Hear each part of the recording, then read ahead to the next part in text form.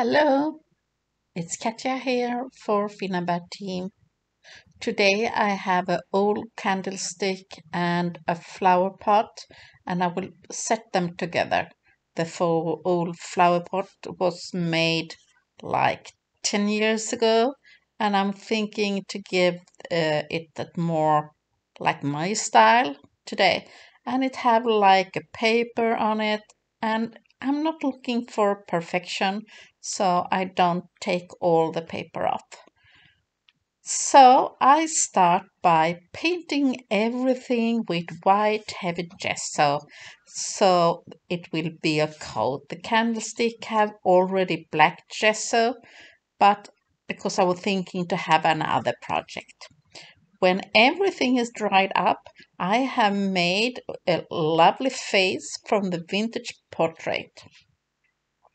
Everything it's made with paper clay, and it's not dry because the pot is round shaped, so I try to work really carefully, and the drying time is a really long time for this project. And I have these molds, and they are from redesign from Prima, and I'm working really carefully. Even if they get a little bit broken, I don't mind because it will be like a vintage project. And I love to find like new use to projects or items. Here I will glue all my molds with heavy buttered gel, and I have like a really thick layer. And like I said, I try to make like a new shape on it and gluing it carefully. It's not a difficult way, and you can do anything what you like. So you see me adding heavy body gel, and because of mold, the clay, it's not dry. It take a time before it's really dried up, and I will not use the heat gun too much. So it took like 2 days, like to dry this up. So think about that when you're working.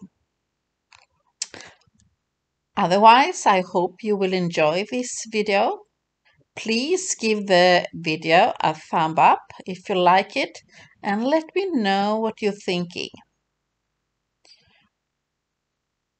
And you can also subscribe, and if you like the channel, click on the bell button and you will have the notifications. It helps the channel. Okay, you see me working, and now I'm adding the vintage portrait over the pot. And like I said, the pot is from IKEA. And yeah, everything will dry up, and I have not like a great plan. I'm going with the flow like I'm used to do. And I'm thinking that this project, you can have like pens in it or flowers in it, or use it for a candlelight. Anything you like. Now I will add some texture to my project, and you can see me. I have like a small, little bit more stiff brush, and I'm adding like the white sand on the edge, mostly of the molds. Like I want to create like the effect that it looks like the aging have been, and the aging starts like in the gaps and not on the flat surface.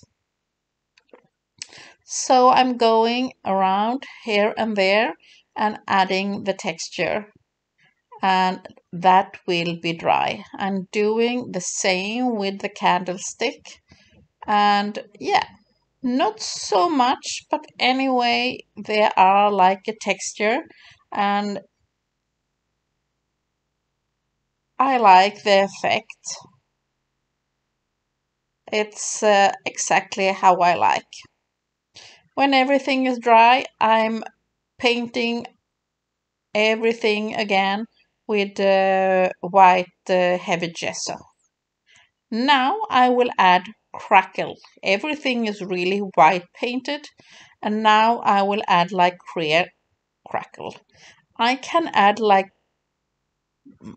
a really heavy, thick layer of the crackle on the flat surfaces. But I'm also adding like with the brush, like a more thin crackle and of the crackle paste. And I'm also adding on the molds, a little bit here and there, not everywhere. And sometimes I use a spatula and sometimes the brush. Especially on the flat surface, I'm using the spatula and I try to give it like a various effect. If you add in like too much, and because it's not a flat project, it will be like moving. So I start when I'm leaving that for drying because I will not use the heat gun, and it took like many hours to get it dry because it's winter when I'm doing this video. If you live in a more heated country, it go more fast. But like I said, it's not so warm here, and so I start drying it, but it start to drip, so I will just turn around the pot after a while. So think about that if you're doing something with the clear crackles, it moves.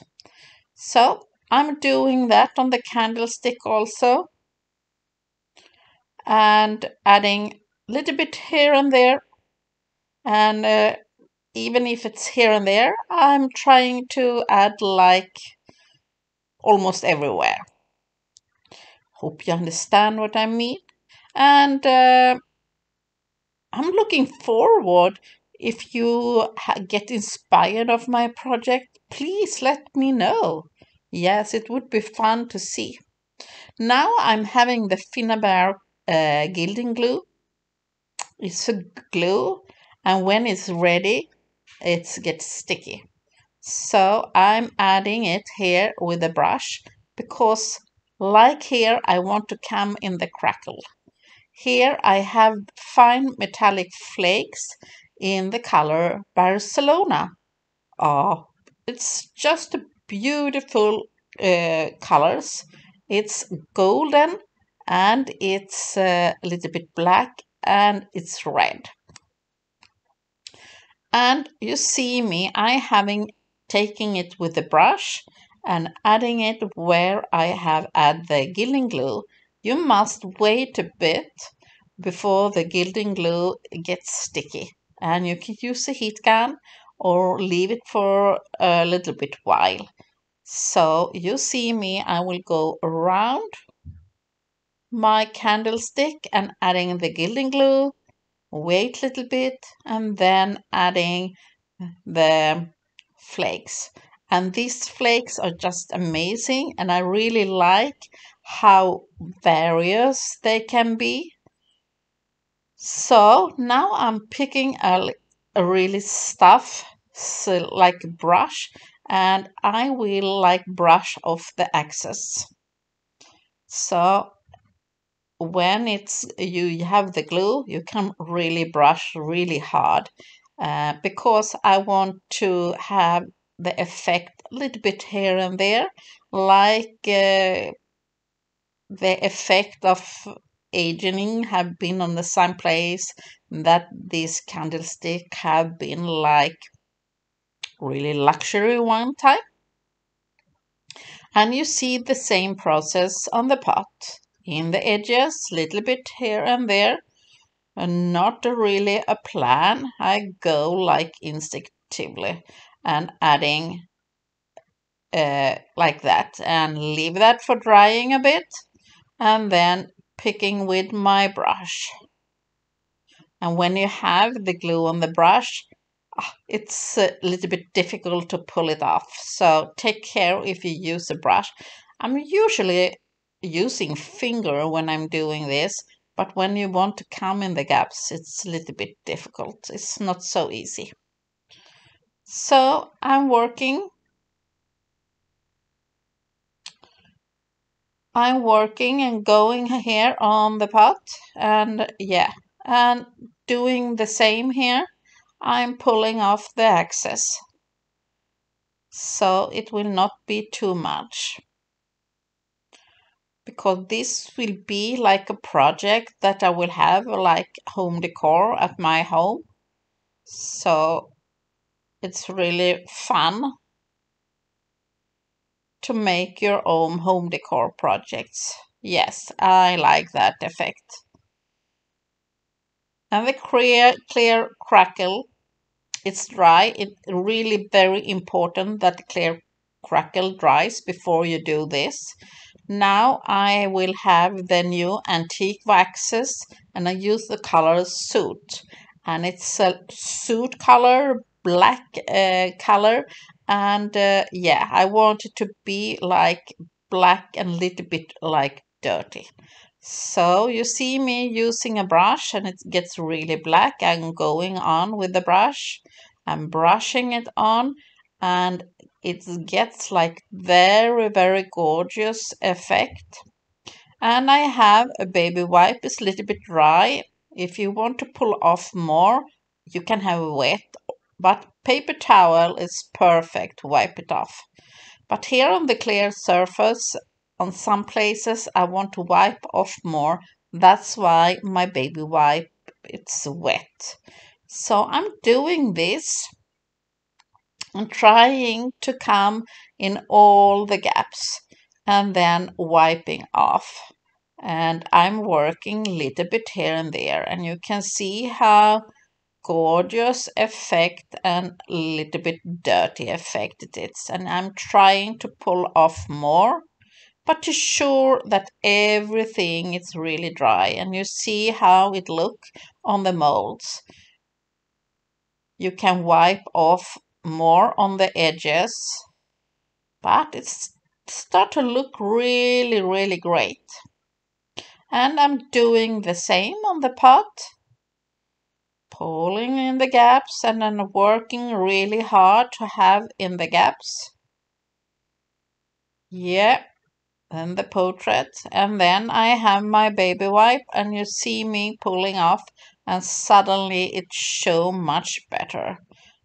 And it comes and get the top gets white, and in the edges are more dark. So I'm working like that, and you can see how gorgeous the crackles are, how the antique wax go in the crackles. And I'm pulling off and working until I am happy, and you see how dark. I still want to have like a little bit more luxury effect, so I put like white pearl metallic wax on my finger, and the effect to have on the top where it's more whitish, it's amazing. So I'm adding on some places the white wax. If you don't want a shiny effect, you leave it like that, but I like the shine. And now it's shiny and grungy at the same time, and I like the mixes of uh, two different things like that, like matte and shiny, luxury, and like oldish thing. Yeah, that's I always like to work with contrast. I go with the finger and not everywhere, little bit here and there, and you see me going on the top of the decorations. And it gives like a really white pearlish like that, and also on the top Little bit here and there, not too much, but a little bit shine. And the effect is amazing. And now it's time to pick out the gold in the metallic fine flakes. It's golden. So I have vintage gold and adding it on the top again, but I'm really, really careful because I don't want it to be too much gold. At some places only. Like really, really fine, not too much. So on some places I go really light-handed and adding it only on some places because I want to pick out the gold in from the flakes. So I show you again on the pot. Carefully I go over, not everywhere. And perhaps you don't think it will show too much, but on some places it show a little bit more. Yeah, I like that. And you can pick other colors. You don't need to have like the white pearl or vintage gold. Choose what you like. And that's your own preference. And you know the waxes, they come in different colors. And you can use the antique waxes in any color you like. And you add like that. I'm so loving the waxes, the new antique waxes. And I will do like the same process like I did today, but with other colors. Yes. Now I want to add a little bit more grunginess. Carefully, carefully. The waxes are glossy, so it can be a little bit hard to add like the liquid acrylic paint now because it will not stay on the glossy surface, it will go. So in some edges there are not so much of the wax, and there I can put like the acrylic paint because the burnt sienna is a really, really nice color for shading. I loving it. That's a color I can't live without for sure. So you see me adding a little bit with a small brush and spraying a little bit water, and that's give like fine extra touch to my project, my candlelight or pot for flowers, or you can have pen or anything you like. I will have some flower in this one. Yeah, and they will glue together like this, and I really love my project and hope you will enjoy it too. And look at the photos and have a nice day and evening and see you soon again. Bye bye. Take care.